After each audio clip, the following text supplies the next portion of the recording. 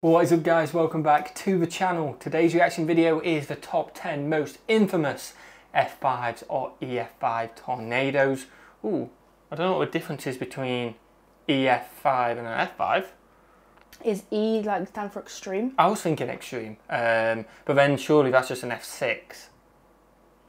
Oh yeah, it goes up, doesn't it? I think so. I don't know, let us know in the comments. I'm sure unless this they video... don't clarify this, they don't like make it as a 6, but they are really bad. Maybe, I don't know. This video might tell us. Maybe I'm getting ahead of ourselves. We're doing a weather video, so hopefully this stays up. It's been a long time since we've done a weather video. If you do enjoy this and you want us to do more, it needs to be worth it in terms of, it's a bit risky, isn't it? So please smash that like button, smash that the comments with, yes, we want to see this, or information about them, and then we know you want to see them, and it's like, okay, people actually want to see them. It's worth doing the little bit of a risk it is to do weather reactions. Yep. We don't get these in the UK. These are the top 10 most infamous, so they're going to, I imagine, be devastating as well. So if you was affected by it, we hope everyone's okay now and back on your feet. And our hearts go out to anyone who had family members and stuff like that affected as well. Are you ready? I am. Let's get into it. The top 10 most infamous F5 and EF5 tornadoes. What we got? An F5/EF5 tornado is the highest rated tornado possible. Oh, these tornadoes are deadly, they're devastating, no F6. And thankfully, they're quite rare. But they do occur, and in the past 150 years, there have been over 100 tornadoes that are believed to have had F5/EF5 strength. Today we're going to do a top 10 list on what I think are the most significant of these tornadoes. What do I mean by significance? Well, essentially I'm talking about the top 10 most famous tornadoes. Whether that's due to the amount of damage it caused, the amount of fatalities, iconic footage that was captured on the tornado, perhaps the lore behind a specific tornado. What are the tornadoes that have really captured the general public's fascination? That's what we're talking about today. Let's get into it. I think fascination is the right word, isn't it? Because it's devastating. It is interesting, but like at the same time, it's like, oh my god, that's real people life. Yeah, if you knew you could escape and not be harmed by it, I would love to see one from a distance. Obviously, in a field, not causing destruction to anyone. But they are like, oh my god, I want to see one. But then it's also like, oh, yeah, I don't. You know what I mean? It literally is that. It's that fine line, isn't it? Definitely.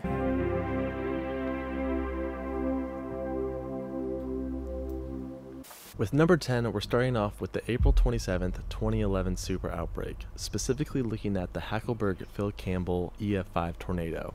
The 2011 super outbreak remains the largest and costliest tornado outbreak on record, with over 260 confirmed tornadoes and 324 fatalities. On that day, there were 4 EF5 tornadoes. We haven't had an EF5 tornado since 2013, and there were 4 on this day alone. A truly insane day for weather. The deadliest and most destructive of all these tornadoes was the EF5 that struck the communities of Hackleburg, Phil Campbell, Tanner, and Harvest in Alabama, and then Huntland in Tennessee. Overall, 72 lost their lives and over 145 were injured. Peak wind speeds were estimated to be in the 210 mile/hour range, and the event lasted for over 2.5 hours, traveling 132 miles. 132 miles is a very long distance for a tornado. The EF5 damage mainly occurred in Hackleburg and Phil Campbell. Here's an example of the damage in Phil Campbell. A house completely swept off its foundation. Here's another similar example in Hackleburg. Oh, this EF5 makes the list because it's probably the most significant tornado of the 2011 super outbreak. Although you could make an argument for the EF4 that struck Tuscaloosa and Birmingham. Quick honorable mention to the Rainsville, Alabama and Smithville and Philadelphia, Mississippi EF5s from that same day. Moving on to number 9 with the catastrophic tornado that occurred only 2 years later on May 30th, 2013. Yes, we're talking about the Newcastle Moore EF5 tornado that resulted in 24 fatalities and 212 injuries. This tornado began northwest of Newcastle around 3 p.m. local time. It quickly strengthened, and within 5 minutes, the National Weather Service declared a tornado emergency for southern Oklahoma City. That's when the tornado panic emergency is now coming. We do have a tornado emergency. This is a tornado emergency. This is higher than a tornado warning. I've seen a lot of hook echoes in my day, but none. Just straight to emergency, like yes. Yeah, there's no warning. This is your warning. This ain't a chance. This ain't a drill. Get to safety. Which, with a warning, you want to get to safety as well. But yeah, but at least it gives people time to prepare. Yeah, exactly. This is and just mentally, a case I feel like mentally prepare as well. Mentally prepare as well, and then there's other. This is just like mad in it, and then there's other aspects. Your kids might be in school as well, so then you're thinking about that. That's scary as well, isn't it? Like, quite as well defined as the 2013 Moore EF5. Just take a look at this. And look at that debris ball. It would be terrifying seeing something like this on radar. The tornado would then enter the suburbs of Moore, destroying around 1,200 homes and hundreds of businesses. The scale of the destruction can be clearly seen through the satellite imagery available on Google Earth. The tornado reached peak EF5 strength near eastern. Like that image is like, I don't know if you can go back to it, but like the street. The street is intact, and I bet there was so many houses on all those streets. You can even see driveways. Yeah, you can see the driveways. Like, and there's just like the little cul-de-sac here. Yeah, it's imagine you got 7 or 8 houses just on that. You can see their driveways. You can see the roads, and it's just mashed. Yeah, it's scary, isn't it? And like you say, there wasn't a warning. It just went straight to emergency. You're just chilling. Suddenly it's an emergency. You get to cover, and then 2-3 hours later you come out of cover, and it's that. Lives gone, unfortunately lives lost, but then like your whole lives, the damage isn't the most important thing because the lives is, unfortunately. But if you do survive, your whole livelihood has gone. Yeah. Like, which is scary. Yes, you've got your life, which is the main thing, but it's like, where do you go from there? Scary. Imagery available on Google Devastating. Earth. The tornado reached peak EF5 strength near eastern Moore, where it swept well-built homes completely off their foundations. This damage was likely caused by winds in the 210 mile per hour That's like a range. school, isn't it? It would finally weaken shortly after exiting Moore and the Oklahoma City metropolitan area. This event has become well known through the large amounts of media coverage and footage, the most famous being Mike Morgan from KFOR. When you have a debris ball and hook echo that well defined, you're going to get quite a reaction from any TV meteorologist. And Mike Morgan definitely reacted accordingly. Tornado emergency for Moore. You folks in Moore, you need to grab whatever it is you need to grab, and you need to go underground. Bottom line, grab your kids, grab your loved ones, grab your friends, or just get out of the way. Overall, the event lasted 39 minutes, traveling 30 miles, which is quite a bit shorter than our last entry, the Hackleburg-Phil-Campbell EF5, but it occurred in such a densely populated area. Also worth noting, this is actually the most recent EF5 tornado. We haven't had an EF5 tornado in over 10 years. That's positive at least. That is good. For number 8, we're going way back to 1953 with the May 11th Waco, Texas F5. This extremely powerful tornado destroyed over 600 homes and 400 commercial buildings, claiming 114 lives. This makes it the 11th deadliest tornado in US history. And this was actually the most recent single tornado-related disaster to have over 100 fatalities until Joplin in 2011. On top of the fatalities, over 600 people were injured.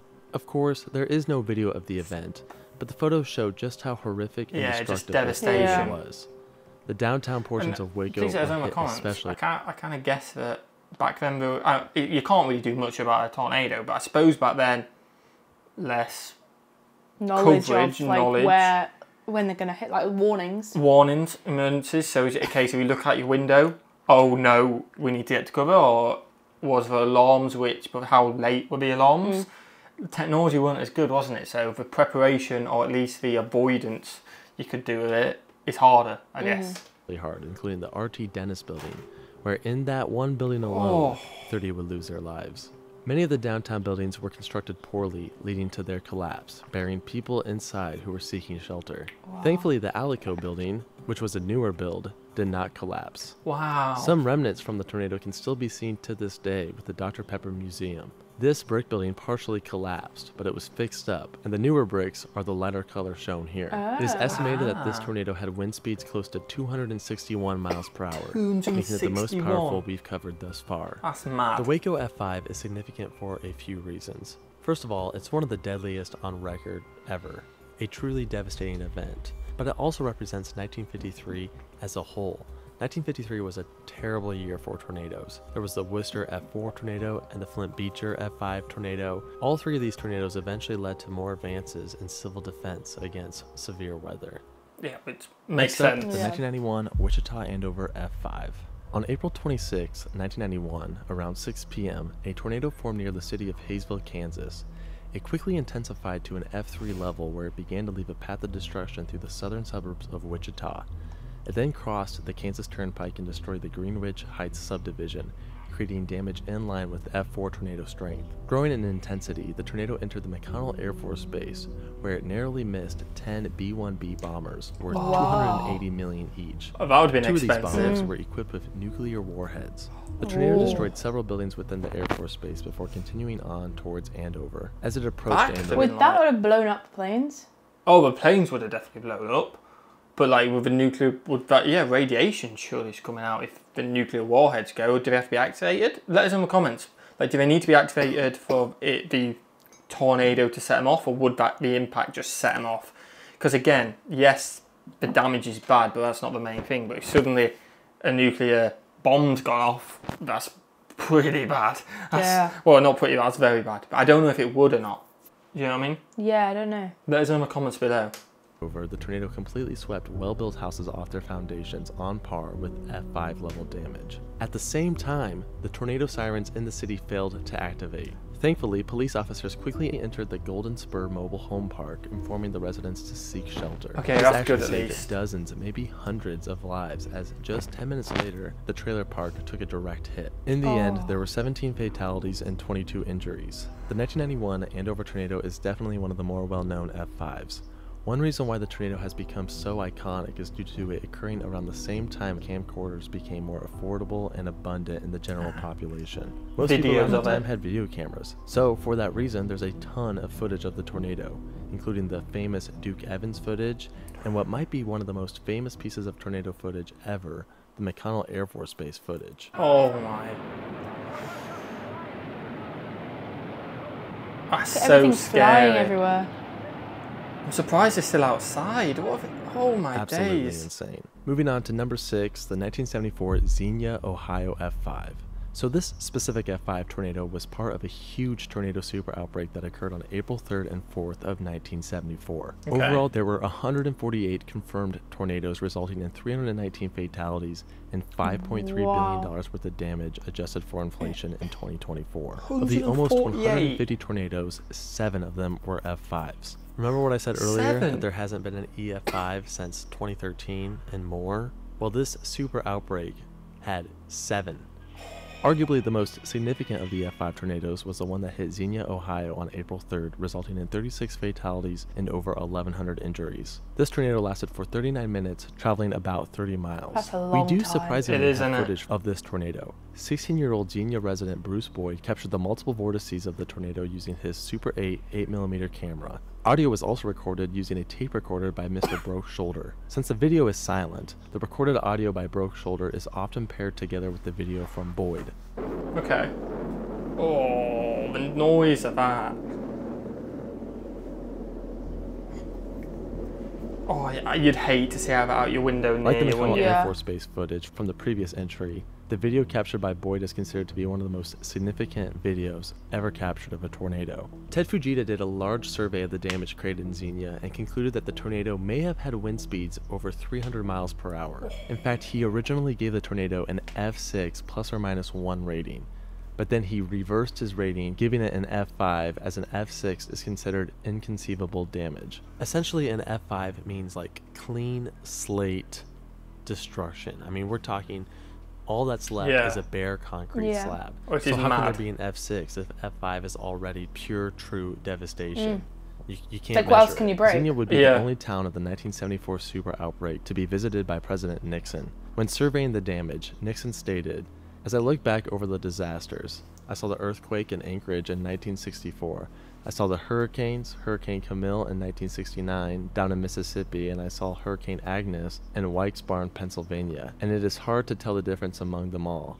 But I would say in terms of destruction, just total devastation, this is the worst I've ever seen." Wow. It's mad, isn't it? Like, highlighting them, highlighting the tornadoes we've already seen, the ones we're going to see. What can you do? Mother Nature is so scary. You can't prevent them. You can't predict them. You can't suddenly go, oh, we know we're going to get it on the April 23rd, 2030. Do you know what I mean? It could be an hour. Yeah, and I think as well, you can't prepare, really. Yeah. I mean, you can get out of the house, but you ain't going to make you can't sturdier make buildings. It stop your house being taken down. Yeah, at the end of the day, if I go straight through your house, no matter how sturdy you've made it, that's going. Unless it's a concrete house. it only takes a few windows to go. Exactly. And it's spread through. It's mad, isn't it? Absolutely mad. Number 5. The May 27th, 1997 Gerald, Texas F5. This enigmatic tornado formed around 3:40 p.m. just east of Gerald, Texas, parallel to Interstate 35.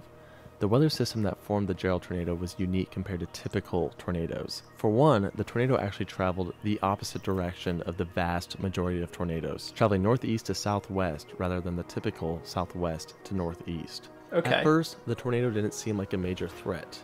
It appeared as a tiny rope, barely disturbing hay bales. But within a few minutes, the tornado intensified and grew from a rope to a huge and dark wedge. This was also a multi-vortex tornado. It's weird. These vortices can be seen in the now infamous Dead Man Walking photo captured by Scott Beckwith. Now at peak strength, the tornado entered the Double Creek Estates subdivision just north of the main part of Gerald, where it caused some of the most intense damage ever surveyed. The well-built homes within the Double Creek Estates were completely destroyed and cleaned from their foundations.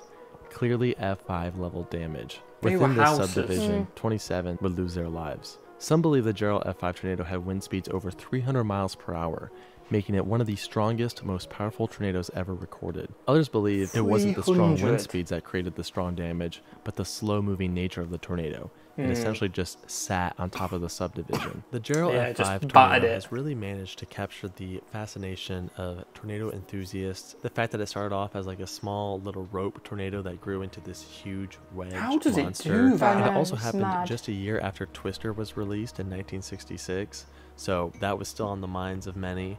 All in all, a unique yet very tragic EF5. The number 4 tornado on this list is the most recent, truly massive and catastrophic tornadic event, and that is the May 22nd, 2011 Joplin, Missouri EF5. We talked about the 2013 Moore F5 earlier, and of course we did mention the 2011 super outbreak, but the EF5 that hit Joplin stands out on its own. This yes, I don't know if you remember. We done this. We did Joplin, we did a video. If you haven't seen it, either check out our reaction or the actual footage. It is scary. It's people actually in it, isn't it? I think that's the one within the gas stations. It is mad. And again, we're going to see the damage here. It's awful to see, isn't it? But 158 fatalities, making it the deadliest single tornado event since the Woodward, Oklahoma F5 in 1947. And this occurred in a time where tornadoes were much better understood, and homes and buildings were built stronger. Yet still, the event is one of the deadliest in history. It currently ranks as the 7th deadliest in the U.S. The tornado destroyed more than 4,000 buildings, making it the costliest on record at $3.64 billion adjusted for inflation. One aspect that made the Joplin EF5 so deadly was the fact that it was rain-wrapped. People literally couldn't see it coming. There are numerous videos on the internet of people looking straight towards the tornado, but you can't see anything. It's dark It's and just raining. a massive black wall. Truly terrifying. Yeah, that looks really crazy right over there. But that's the tornado. It just looks like it's raining. Yeah. To me, the Joplin EF5 tornado is truly a worst case scenario event. I mean, it formed right before it entered the city and then it dissipated right after it left. The tornado tore a massive path through the southern portion of Joplin. The satellite images from Google Earth show the large amount of destruction throughout the residential streets and commercial district on So scary. Road, and the scar can still be seen to this day. Oh my. Number 3 on the F5 list is the tornado we actually just mentioned, the April 9th, 1947 Woodward, Oklahoma F5. This was a very long-tracked, very intense tornado that completely destroyed Glazier and Higgins in Texas, and then heavily destroyed Woodward, Oklahoma. The tornado path was at least 98 miles. And that's in the Tornado Alley area, isn't it? So it's that central area where you got, I think it's the cold from the north and the heat from the south hitting, and that's kind of like top of Texas, Oklahoma, Kansas areas, like Tornado Alley just forms. It's scary. It could have been as long as 200 miles. However, experts are unsure if the path is just the result of one tornado or a series of tornadoes. 17 died in Glazier, 51 died in Higgins, and 107 died in Woodward. Overall, the event claimed 185 lives and injured 1,000, making it the 6th deadliest in U.S. history. The tornado was believed to have been over 2 miles wide. The destruction in Woodward, Oklahoma was catastrophic. Over 100 blocks of the city were pulverized. There's also a bit of lore behind the Woodward tornado. The deaths of 3 young girls were never claimed, so their origin is still unknown. They all received proper burials thanks to the generosity of a local resident named Wayne Lawson. Another victim, Joan Gay Croft, went missing after the event. According to eyewitnesses, she had an injured leg and was receiving care at a local hospital. While she was waiting with others in the hospital basement, 3 men in military uniforms took her away, claiming that they were taking her to Oklahoma City, and what happened to her after that still remains a mystery to this day. What? I did a video about this in case you were interested. But now it's time to move on to number 2, the runner-up. Definitely the most well-known and infamous modern tornado event, and that is the May 3rd, 1999 Bridge Creek Moore F5. To this day, this is believed to be the most powerful tornado ever recorded, with estimated wind speeds between 300 and 320 miles per hour. Yeah, that's insane. Hurricanes are massive, obviously, but in terms of power per square meter, this may be the most powerful weather event in recorded history. Truly a monster. The tornado initially touched down around 6:20 p.m. near the small town of Amber, Oklahoma. Initially, it was an F2, but the tornado grew in strength quite quickly as it traveled through the countryside. By the time it actually reached... Can you tell it's going to grow in strength? Like, I know you can see them on the map coming, but you go, oh, there's an F2 coming. Can you tell that this F2 in an hour might be an F5, or is it just random? I don't know, yeah. Because it seems to be, it seems to be a case of, oh, that's a little bit of a short one. Oh, shoot, now it's a massive one, you know? By the way, you are a little bit ill, aren't you? Yeah, sorry guys for the coughing. I can't help it. I'm trying really hard. Yeah, no, cough away. I'll try and edit as many as I can out, but like I say, you are ill, aren't you? Yeah. Bridge Creek. This tornado was already a massive wedge F5. Here's some of the damage it caused in Bridge Creek. It's people's lives. Absolutely devastating. Of course, the tornado only had just begun. A very well-defined hook echo had just formed on radar and it was heading straight towards Moore and southern Oklahoma City. The severity of the situation was incredibly obvious. A huge, confirmed tornado was heading straight towards a highly populated area. Mike Morgan and company at KFOR knew the serious nature of the situation, and you can hear it in their voices during the live broadcast. Get below ground. Get in the interior closet or bathroom. Get in the bathtub. We plead with you. There it is, crossing Interstate 35.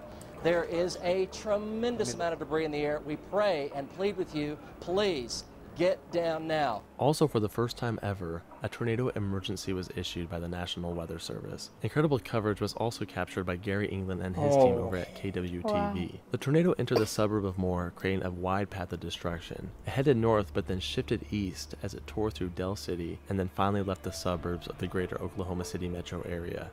All in all, the tornado lasted 1 hour and 25 minutes. It traveled 38 miles, destroying 8,000 homes, 1,000 apartments, and 260 businesses. Only in an hour? The storm could be seen for quite a while through historic satellite imagery. Here it is in 1999, and you can still kind of see it as we go through the years. Yeah. And to this day, you can still find abandoned driveways that used to lead to homes that were destroyed in the tornado. Oh, yeah. The tornado is significant because it really was a worst-case scenario, kind of like Joplin from earlier.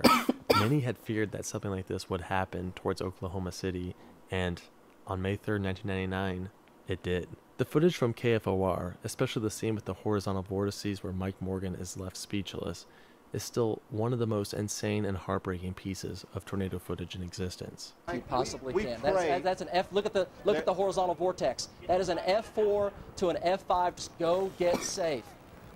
Oh my! So much debris. 89, south 89. Oh, power lines down.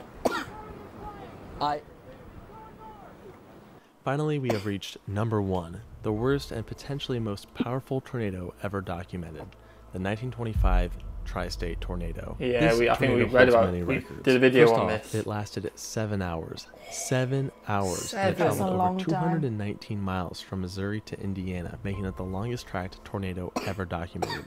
And it's also the deadliest in U.S. history, with 695 fatalities and over 2,000 injuries. Some of the hardest hit communities were Murfreesboro, Illinois, where 200 died, DeSoto, Illinois, where 60 died, West Frankfort, Illinois, where 102 died, Griffin, Indiana, where 44 died, and Princeton, Indiana, where 38 died. The tornado was likely rain-wrapped. Witnesses claimed they couldn't see the actual funnel. To them, it just appeared as a dark cloud on the ground, destroying everything in its path. Very similar to Joplin and the Woodward tornado that we talked about earlier. There were other witnesses who say they saw 2 funnels circulating around each other, confirming that it did indeed have multiple vortices. Oof. Of course, it's always difficult to confirm a tornado Fujita rating prior to the 1970s, but there were reports of homes being wiped off of their foundations, and even railroad tracks being torn up from the ground. With these reports, experts like Thomas Grazoulis and Ted Fujita himself have retroactively given this tornado F5 status. This event almost has a mythical aspect to it. It was almost 100 years ago, so we just don't know what happened. We don't know if it was a single tornado or a series of tornadoes. We don't know if it was a truly large and powerful F5 or if all the buildings in its path were just poorly built. We just don't know anything about it. There are photos, and of course we know still about the mass devastating casualties, but no one really knows for sure what happened. Like I said earlier in the video, we have not had an EF5 tornado for over 10 years, and this is a good thing, and I hope this streak continues for a long time. But we are going into tornado season, so be sure to be weather aware, know your tornado safety procedures, and with that said, thank you so much for watching. We'll see you in the next video. Yeah, definitely. Like, even if you're like on the edge of a tornado alley or somewhere where you think, we may not get them, just be careful. It's always good to be on the safe side and know your precautions. Could protect your children, could protect you, could protect your parents. They might not be knowledgeable about it. I imagine everyone is, because it's super, super scary, but just make sure you are. Oh, it's mad, isn't it? Crazy. Mother Nature is insane. Yeah, that's one way to say it. And that is one thing where, at least in Britain, we don't really have to worry about it. And that's like a nice little, we don't have to really worry about that. Yeah. Yeah, but like, I feel the crazy thing is we had that little tornado, didn't we? Well, yeah, we had the small one last year. And that was so scary, so imagine. Yeah, exactly. We had wind speeds of 100 mph last October. November. Archie was only like a couple of weeks old. Yeah, Archie was only a couple of weeks old, and there was a lot of destruction on the island. Quite a lot of houses had a lot of destruction with a little tornado, and you think that's literally not even a third of what you guys get at times. It's mad. It wiped our houses, didn't it? Yeah, it's mad. Smash that button if you enjoyed, guys. Smash the subscribe button. Most importantly, we hope you're having a fantastic day. And hopefully we don't ever see an F5 or an EF5 in the future. What should we do? Have a fantastic day. And we'll see you legends in the next one. Peace.